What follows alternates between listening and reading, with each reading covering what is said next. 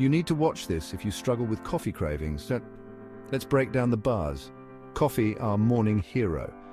It's packed with antioxidants, helping fight inflammation and reducing disease risks. Need a brain boost? Caffeine can sharpen focus and alertness.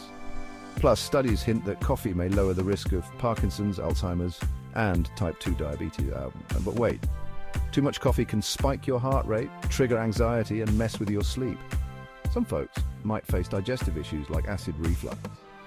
And let's not forget, high caffeine intake can make you dependent. And so what's the sweet spot? For most healthy adults, 4 cups a day is usually safe. Always listen to your body, it's your best guide. Got health concerns? Chat with your healthcare provider for tailored advice. So is coffee healthy or not?